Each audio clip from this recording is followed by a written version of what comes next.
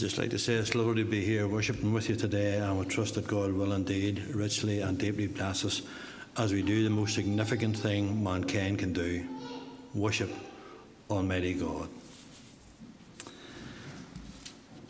On this Remembrance Sunday, we remember with thanksgiving and sorrow those whose lives in world wars and conflicts past and present have been given and taken away.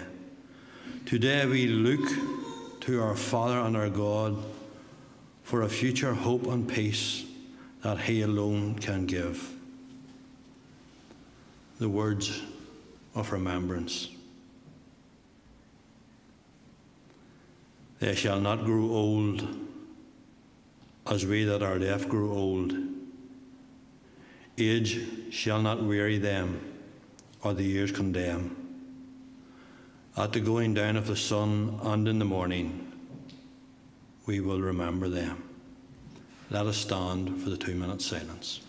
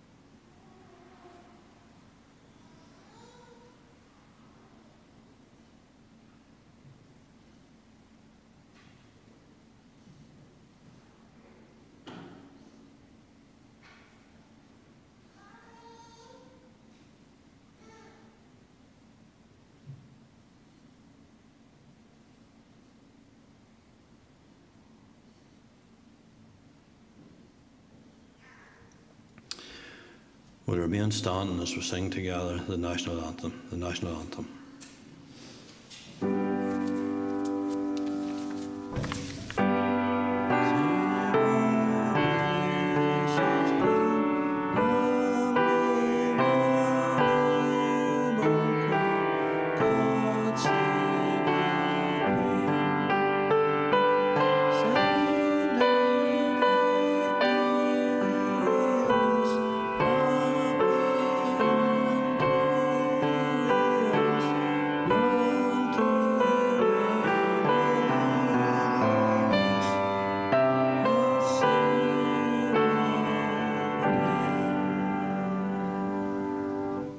Please be seated.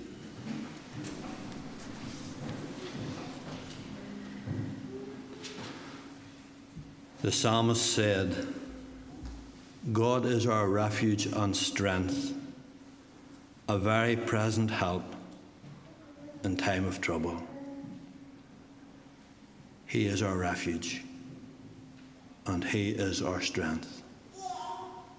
Even in world wars, even in pandemics, He is our refuge, and He is our strength. We'll worship God and we'll sing together, and we'll remain in our seats as we sing, Great is Thy Faithfulness.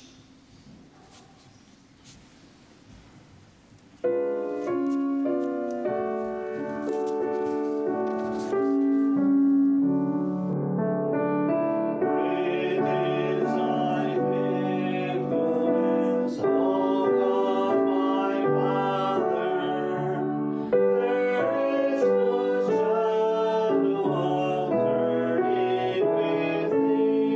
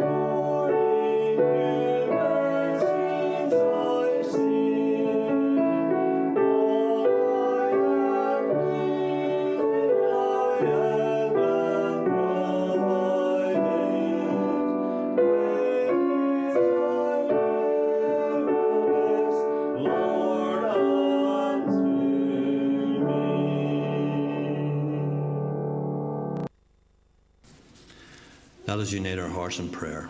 Let us pray. Father, today we say with the songwriter, great is thy faithfulness. For you alone are God. You are faithful because of who you are. We come this day into this place of worship, our Father in heaven, and we bow our heads,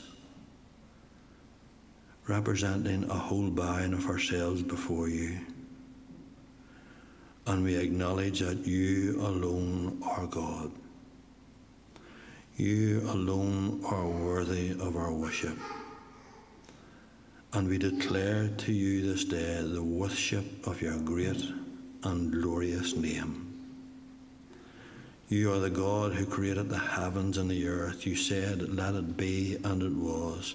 You spoke existence into being. And you saw what you created was good. And Father, yet that good creation was marred by rebellion against you. And we live from an inherited consequence of that fall. And Father, we come into this house of worship today. We come before a God who is absolutely holy and perfect in all his ways. But we come, our Father, as people who are perfect in Christ Jesus. But in how we daily live out Christ, we find imperfections. We sin, Father, in word, in deed, in action. And Father, we say with the prophet, we acknowledge at times the heart is deceitful above all things and desperately wicked. Who can know it? But Father, we thank you that you try the reins to see what is in the heart. And Father, in those discoveries of sin we bring before you just now, we pray, our Father, that in grace we will experience again forgiveness, that we will know your mercy and it will flow to us and through us, and it will draw from us joy as we respond to the God who meets us in Christ Jesus. So, Father, this day we pray that you will bless us and you will undertake for us, for we ask it in the name of Jesus. Amen. Our Old Testament Bible reading is taken from Psalm 119, reading from verse 65 through 72. Psalm 119, verse 65. Do good to your servant according to your word, O Lord. Teach me knowledge and good judgment, for I believe in your commands. Before I was afflicted, I went astray, but now I obey your word. You are good, and what you do is good. Teach me your decrees. Though the arrogant have smeared me with lies, I keep your precepts with all my heart. Their hearts are callous and unfeeling, but I delight in your law. It was good for me to be afflicted, so that I might learn your decrees. The law from your mouth is more precious to me than thousands of pieces of silver and of gold. We trust that God will bless the reading of his word to us here today. It is with great sense of loss and sorrow that we report with sadness the death of Mrs. Stella Ripley, mother of Mr. Neil Ripley, on Friday the 6th of November. Also Maisie Chambers, sister of Mrs. Agnes Hamilton. Let us bring these families and the wider family circles to God in prayer. Let us pray.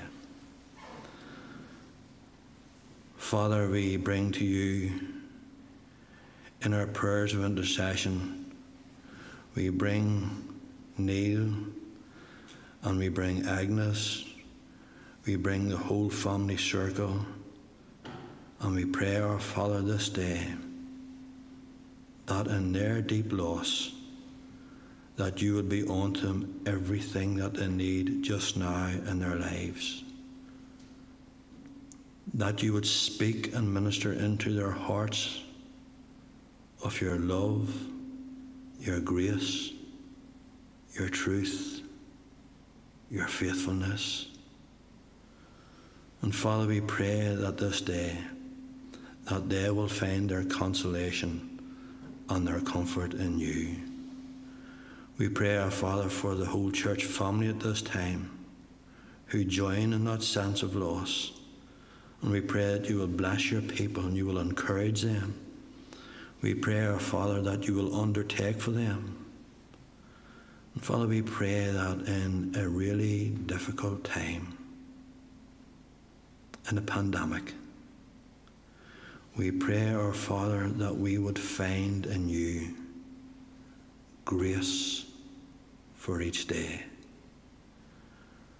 Father, the questions are many and difficult. We hear conflicting reports. We hear of uncertainty, and we pray, our Father, for frontline workers, that you would be unto them everything that they need. Our Father, we pray that you would give them understanding and deep insight into the situations that they face and the people they minister to in a medical way, and those who do it at a spiritual level. We pray, our Father, for our politicians, that they will collectively unite and bring together and give a clear path for the way forward. Father, we live in uncertain days, but Father, we pray that you would be our refuge and our strength. We would find all that we need in you, that we would seek to obey the markers laid down for us, the guidance that is given to us, but over above all and in all, we would trust in you.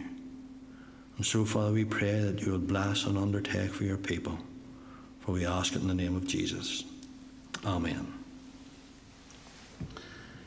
Now, I'm going to tell a story from the Old Testament. It's taken from 1 Samuel chapter 17, and I want the boys and girls and adults too, even grandparents, I want to tell you a story about two people very, very famous in the Old Testament. One was King David, and the other one was Goliath. Now, I want to tell you a wee bit about King David. He was the eighth brother.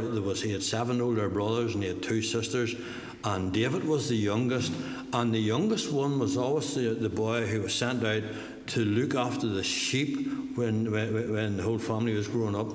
This was the task that was generally given to the youngest in the family. The older ones, they were given bigger tasks and more difficult tasks. So David grew up as a shepherd boy. And Eugene Peterson tells the story of David something like this here. When David would have been minding the sheep at night, he would have been out in all sorts of weather, good weather, bad weather, and he would have had to stay out at nights, the whole night, looking after the sheep. And Peterson says he thinks David would have lay on his back at night and looked up into the stars, seen the constellations, seen the moon, and he would have went, wow, look at all that. This is God's creation, and he's seen magnificently in creation the hand of God designing a world that he found absolutely astonishing. And then as a shepherd boy, David also, there was a lion came, took away a sheep. David went after it and killed it to get the sheep back. Then there was a bear, took a sheep. David did the same again. So David knew God, this magnificent God who created the heavens and the earth, and he knew the God that was with him, even when he was going after the lion and the bear. So one day David, he comes in, his father Jesse, he says, I want you to bring some food up to the boys there at a battlefront. The army of Israel, they are fighting with the Philistines. And go up and bring me some news of what's happening to your brothers on the battlefront. So David goes up, packs up the lunch, his father gives him, takes up to the boys, up at the strong men and the older brothers who are up in the battlefront. And he comes up and he sees the battlefront. He sees the army of Israel lined up. And then he sees above that the army of the Philistines lined up. And he hears this giant of a man. He's over 9 foot high. He has muscles like mountains. And he's holding a spear the breadth of a goalpost. And he's challenging the army of Israel. He's saying, okay, here's how we'll settle the deal. Here's how the battle's won. You send out your champion, and I'll come out and fight him. And whoever wins takes the whole lot. And the armies of Israel, they were standing and they were looking at the giant. And we are told they were afraid. They were afraid of this great giant who bulked in front of the army of Israel. And David comes along, he brings up the lunch, and he hears the giant shouting out. He hears him putting down the armies of Israel. He's mocking the armies of Israel. Who's going to fight me? And David says, I'll fight him. And he goes to King Saul, and Saul gets all the armour out and puts it on. David says, no, I want none of that there. I want to go out just as I am. And he went out and he sees and he looks.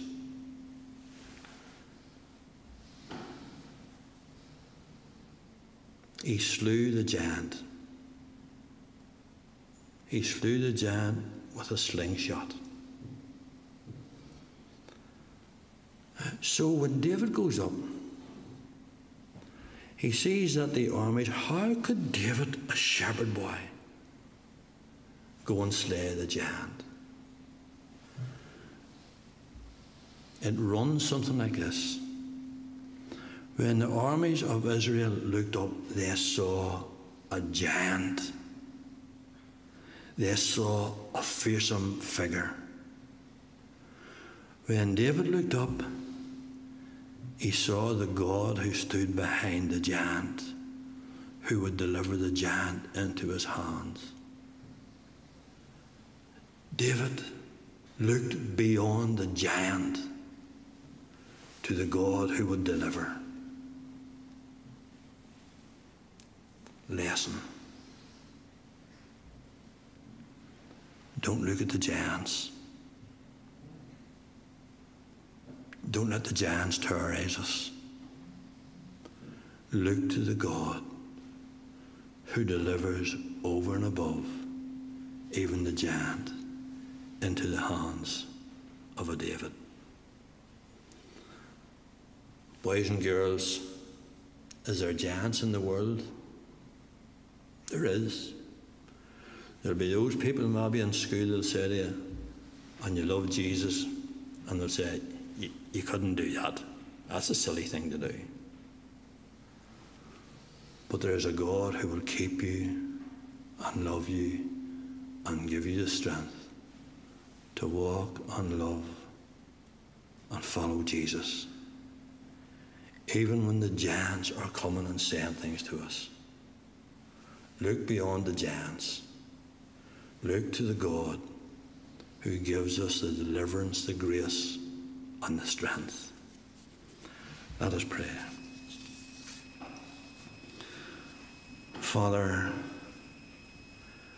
we live in a time of fear, of uncertainty,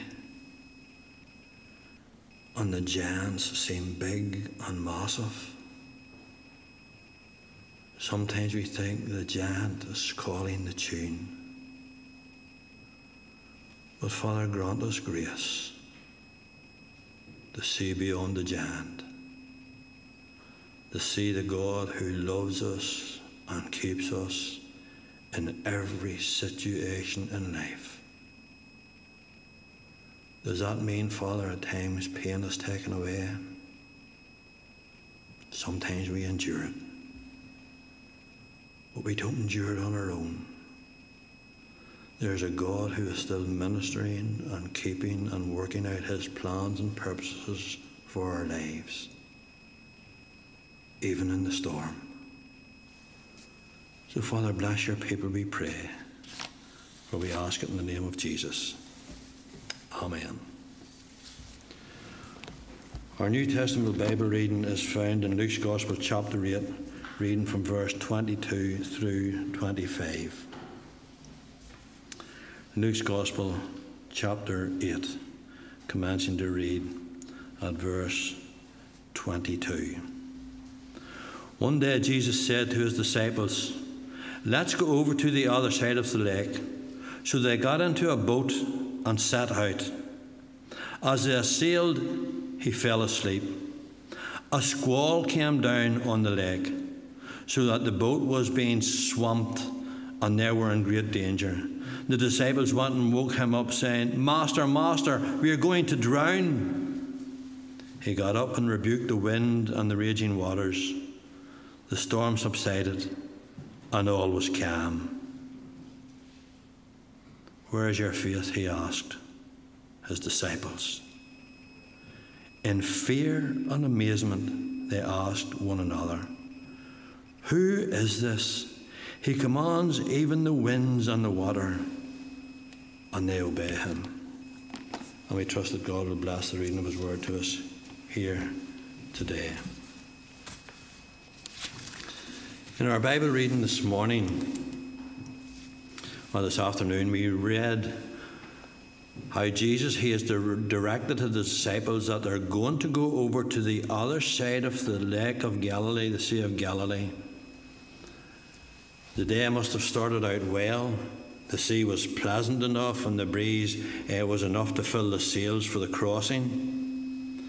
Tired from long hours of ministering, Jesus lay down to sleep in the boat. But soon Jesus was calming a raging storm with an extraordinary display of power and authority over the wind and over the waves. Right from the very go, we have two pictures here of Jesus. The first picture we have of Jesus is Jesus in his humanity. He was tired from ministering and he slept. The second picture we have of Jesus is in his divinity, commanding the wind and the waters to be calm.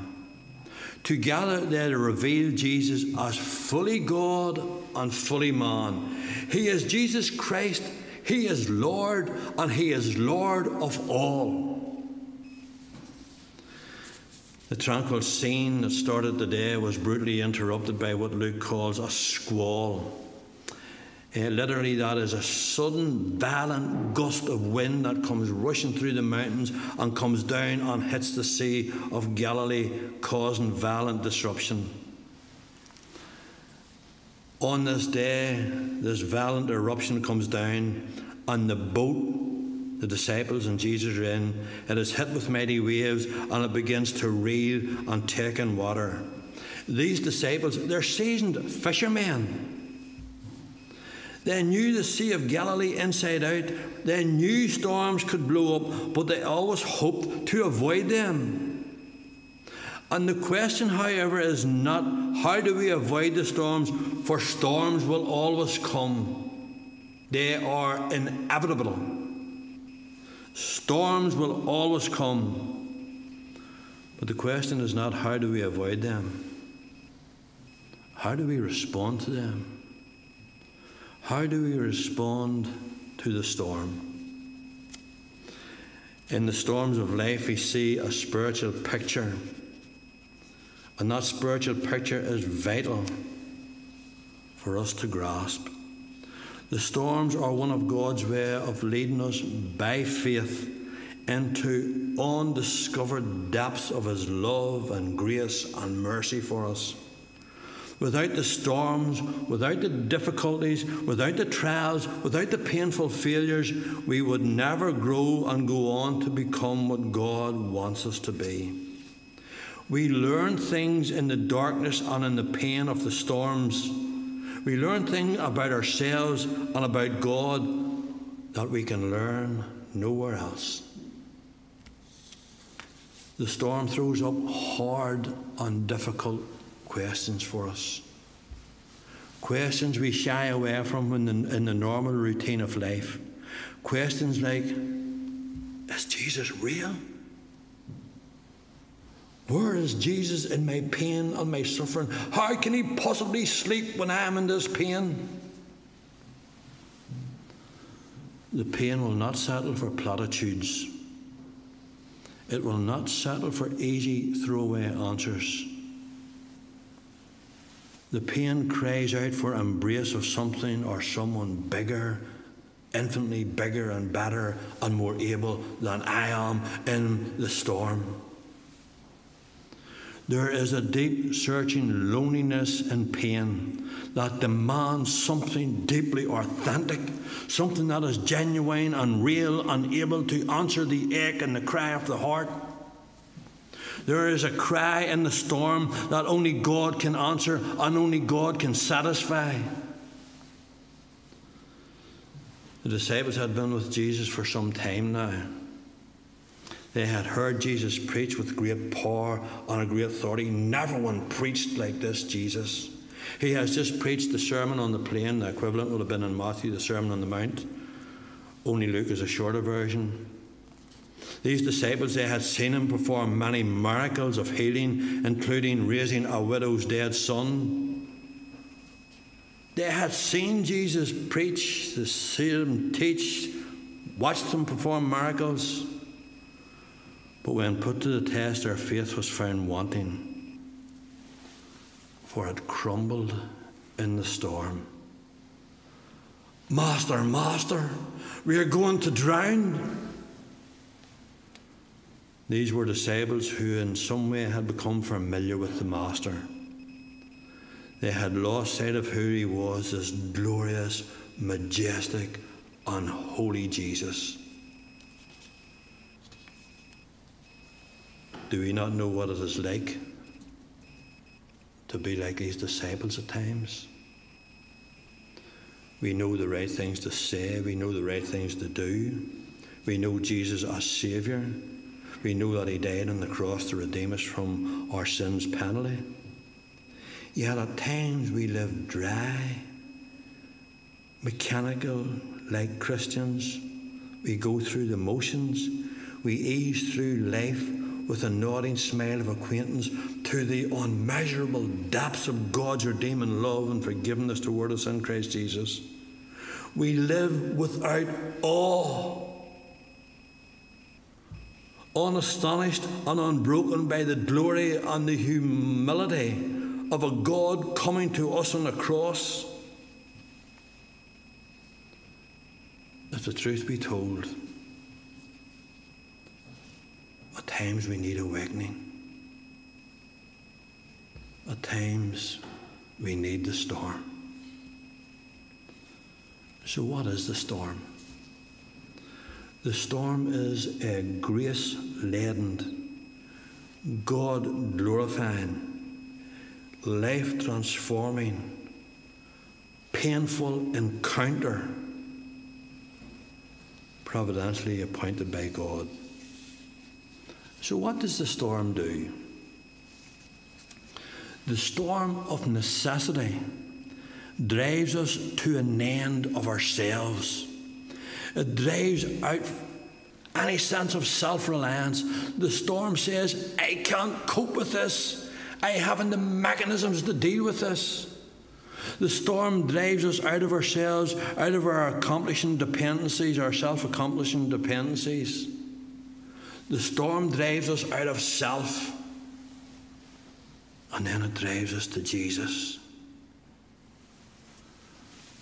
God uses suffering at times to bring us to the end of ourselves, where we run out of what I can do in this situation.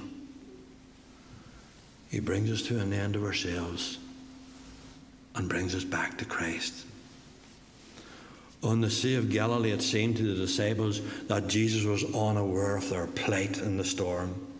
He was asleep.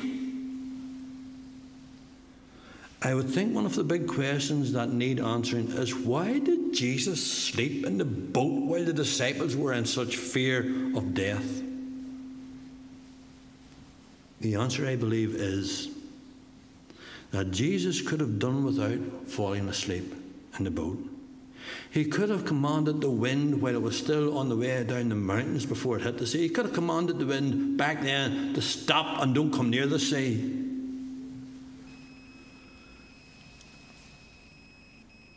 But Jesus didn't. Jesus had something better. He had something more fully. He had something deeper for the disciples and a calm sailing across the sea. He had waiting for them an awakening to who he was as Lord of all. So the first thing we see about the crossing, something these disciples should have known and understood, was that if Jesus said in verse 22, let's go over to the other side of the lake, then that is exactly what would happen. They would go over to the other side of the lake. They would not be drowned in a storm in the middle of the lake. This was an absolute given. Jesus said, let's go over. But in the middle of the storm, and as our fears heightened, they woke Jesus up and they cried out to him, Master, Master, we are going to die.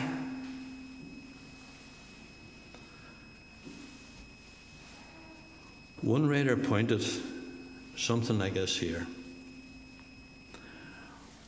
What do you think Jesus thought to himself when the disciples woke him up and shouted, Master, Master, we're going to die? I wonder, did he think to himself, Jesus, that is, going to die? You have no idea of the plans I have for you. As my disciples, you will bear witness to my life, my death, my resurrection, my ascension to glory. I will build my church upon your witness of who I am. Die in the storm, never happen. Luke tells us in verse 24b that Jesus got up, rebuked the wind and the raging waters.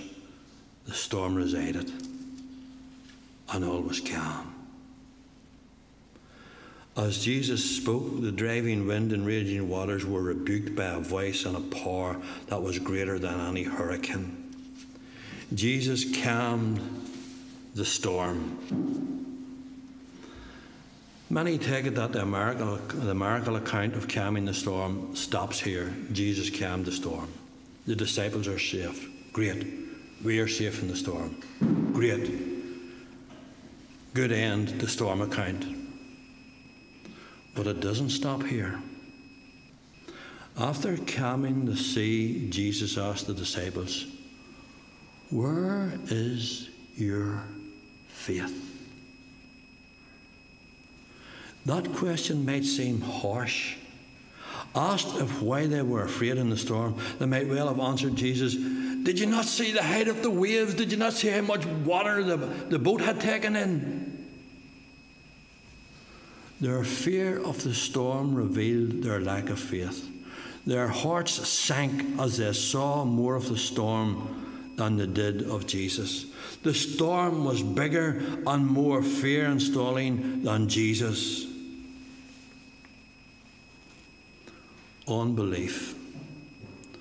Unbelief dulls the heart and robs it of all that sees the wonder and the glory and the beauty and the majesty of the God who meets us in Christ Jesus. Fear robs us, dulls our hearts, the greatness of who Jesus is. But when Jesus calmed the storm, we read then in verse 25, in fear and amazement, they asked one another, who is this? He commands even the winds and the waters, and they obey him. The first question the disciples asked in the storm was, where are you, Jesus? Help us. And the calming of the storm prompted a second, deeper and more searching question. Who is this? He commands even the winds and the waters, and they obey him. Who is this? That's the second question prompted in the storm and in the calming. Who is this Jesus? The fear of the storm has gone. That has bypassed. A new fear now has taken over them. This fear was not a crippling, paralyzing fear. It was not a fear that threatened to rob the disciples of life. It was a fear filled with hope. It was a trembling fear of awe and wonder that would energize and transform the disciples' life. We see something similar in Luke chapter 5. With the miraculous catch of fish, and Jesus has told Simon Peter to push out into the deep and let down their nets to catch fish. Simon Peter said, Master, we've been fishing hard all night and we haven't caught a bite. Why do you want to go back out there again? But he pushed out at Jesus' request, and they caught a great haul of fish that needed the partners' help from a boat to land this great catch. Then we read at the end of that miracle account of the catch of fish, verse 8 of Luke 5. When Simon Peter saw it, he fell down at Jesus' knees. Go away, he said. Leave me, Lord, I'm a sinner. Peter, with all his fishing skills and all his know-how, had fished all night and caught nothing. But in seeing the large, huge catch of fish, he bowed in deep humility and in awe before Jesus. Peter saw two great realities. He was a great sinner, and Jesus was a great and glorious Saviour. The disciples, their fear was draped in awe and in holy wonder at Jesus. It was overwhelming as it surged forward in a new world of hope and possibilities by opening their eyes of faith as to who this Jesus was, as to the unspeakable glory and the majesty and mystery of who Jesus was, God in Christ coming to us. What was dawning on them was that Jesus had absolutely sovereign power and authority over all aspects of nature and supernature. He is Lord of all. He is Jesus Christ the Lord. Surely the Psalms these disciples would have grown up on, that they were nurtured on from childhood, would have broken upon their lives with awe and with wonder. Here's four of those Psalms. Each Psalm refers to God. Psalm 65:7. He who stills the roaring of the seas and the roaring of the waves. Psalm 89, verse 9. You rule the raging of the sea. When its waves rise, you still them. Psalm 93:4. Mightier than the thunders of many waters, mightier than the waves of the sea, the Lord on high is mighty. Psalm 107, verse 29. He made the storm be still, and the waves of the sea were hushed. Who is this Jesus? He is God with us. He is God, the Word, become flesh in our midst, walking and talking and healing and saving, exercising power and authority over sickness, wind and sea. He is the Lord. He is Lord of life's greatest storm, death itself. For he conquered it on the cross when he died for our sins and rose again to the eternal glory of God his Father. He is the only one who makes sense out of life and gives meaning and purpose to its every detail, including the storms. Concluding thought. The disciples were permitted to suffer fear and panic by way of Jesus sleeping in the storm. An onlooking world might say, this is not the way to love and care for anyone. True love would halt the storm before the devastation and the fear arose. But Jesus' desire for his disciples was that they would witness more than being saved from a storm. His desire for them was that they would taste and savour and be deeply satisfied and transformed by the awe of this majestic and glorious God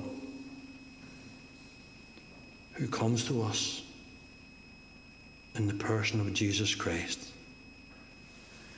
In the storm, God has something more for us than the calming. He has for us fresh, heart-enthralling, life-transforming discoveries of who he is. That he is the majestic, glorious God who comes to us, speaks with us, dies for us, rises again for us, coming back again for us. He is this God who is Lord and Saviour of all. Let us pray. Father, help us to see Jesus. Help us to see more and more and more of him. Even in the conflict, even in the hard places. Bring us, we pray, Father, deeper into who you are, the God who meets us in Christ Jesus. We ask us in his name. Amen. Our final praise this afternoon is in Christ alone. We'll remain in our seats and we'll sing if we can through our masks, in Christ alone. What